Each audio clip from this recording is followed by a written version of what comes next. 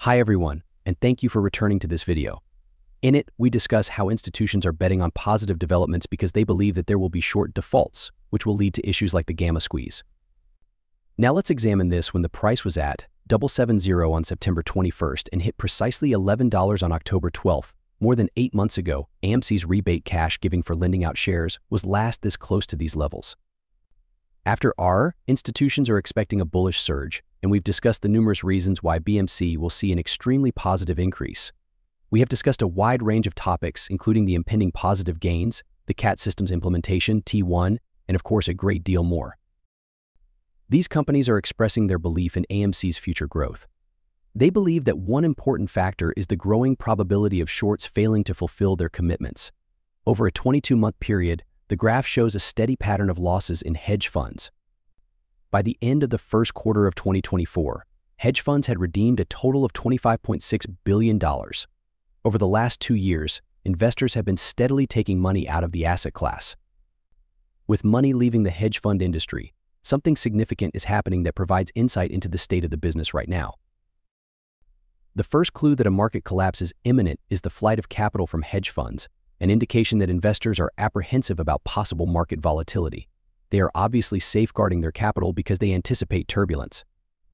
The more crucial thing to realize is that this implies that hedge funds are losing money, and as net outflows have occurred for 22 straight months, billions of dollars have already left the sector. Hedge funds, such as short sellers, therefore have less money to work with when investors begin to withdraw their capital. This implies that the funds they utilize to purchase further collateral have decreased as well. This indicates that the capital strength of these hedge funds is actually declining, which makes logical given their high level of leverage exposure already. Investors that short assets such as AMC face difficulties if they lack the funds to cover and maintain these bets. Furthermore, Robinhood Wells received a notification from the SEC today, and Robinhood acknowledged that AMC jeopardized around 2/3 of their worth in the Congressional GameStop report. We just discussed the risky practice of hedge funds withdrawing money. This clarifies even more of what we need to know of the $1.3 billion value at risk charge. Roughly $850 million was attributable to AMC, according to what was stated during the value at risk period when we discussed Robinhood. This indicates that one of the largest risk exposures for these brokers for the short sellers has been and will continue to be AMC. You can only imagine how much more risk there is for short sellers given that a broker alone has 23% of their value at stake. Recall that they require the funds to maintain these positions when there is a really hazardous stock. You can only imagine how much larger the risk is now, given the amount of synthetics that have been created and the excessively leveraged holdings that they hold on AMC, given that $850 million 23% of the value was at risk previously. As one might expect, hedge funds are in financial difficulty and have less money to hold onto their short positions and even more money to develop new bets when their cash is removed. Additionally, given that they no longer have the funds or collateral to support it, it is evident that they are attempting to keep the AMC price low. Wales, for instance, purchased 1.4 million shares at a lower price after the market closed. It seems that your company is a troubled short hedge fund that is about to fail, hence we want the refund of our money, MFS.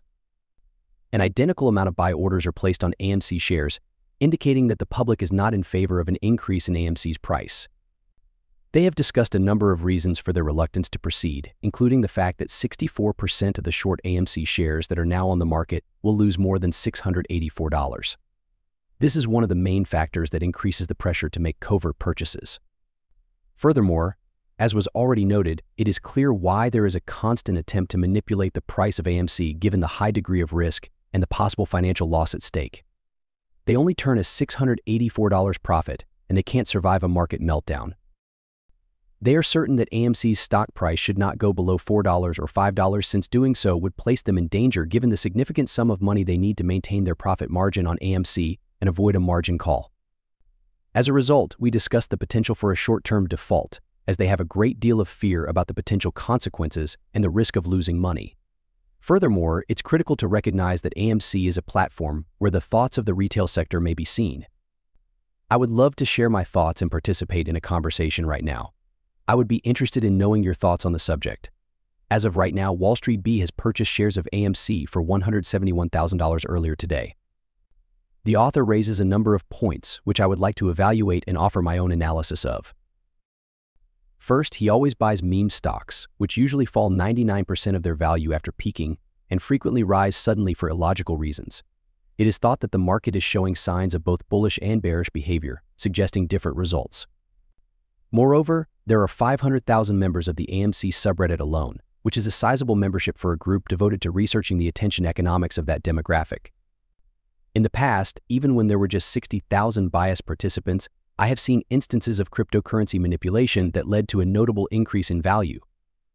The market capitalization rose to an astounding $1 billion as a result. Then, when he goes on to discuss other topics, he mentions how failed companies frequently pump before going out of business.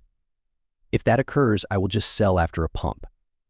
The point I want to make is that, although we should be happy to have new investors, we also need to realize that, in contrast to most people, this individual is in the business of making money.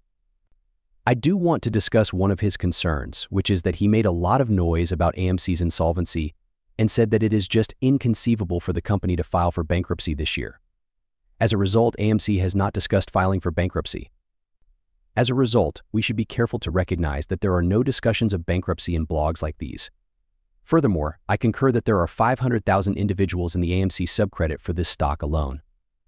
Although the premise is the same, the context is altered because he states that it is obvious that many people can now pump AMC. Although I don't want to use the term pump, I do want to emphasize that AMC's strong investor base shows that the company is well supported and has a strong basis. Unlike all the meme cryptos you will come across, AMC is a legitimate corporation with investors, customers, and, as we have stated before, our support for the AMC community is based on longevity rather than short-term gain. That's the point I want to emphasize once more, and this article discusses how to always purchase meme 99% down from highs. Never forget that AMC is incredibly cheap, but price suppression is the real cause, not that people are selling. Having said that, as I've said before, I do advise people to join and invest in AMC.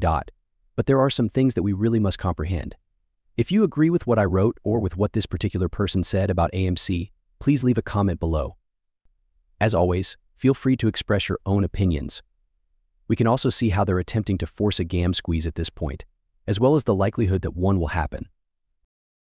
At $8.8 million as of right now, AMC's total contract premium is at its highest point since February 27th. This suggests that AMC is actually seeing an increase in both the contract premium and, just the contract volume. We've discussed the upcoming gamma squeeze for AMC, but Lou also mentioned that if AMC closes above $4 this Friday, there will be a gamma squeeze the following week. Although not confirmed, this is definitely Lewis's opinion. Please share your thoughts in the space provided for comments below. I should note, though, that there are other reasons why a gamma squeeze is likely to happen. First of all, as we have already covered, they are trying to intimidate AMC to persuade people to sell their stock. The value of AMC might easily rise by 100 to 200% in a gamma squeeze, which might persuade people to sell. Second, there's little doubt that the tactics employed by short sellers to force investors to sell their shares in order to acquire actual shares are a contributing factor in the gamma squeeze. They might possibly be doing this because they obviously want to make more synthetics. However, it's crucial to keep in mind that when we do see a gamma squeeze, it's because they're trying to get people to sell.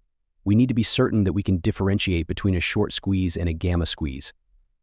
I understand that, in contrast to a gamma squeeze, a short squeeze will result in the maximum value and return on investment. Financial advisors should always perform their own research and due diligence, but they should also make sure they comprehend the current circumstances and that, behind the gamma squeeze, it's possible that short sellers are attempting to sell in order to acquire actual shares.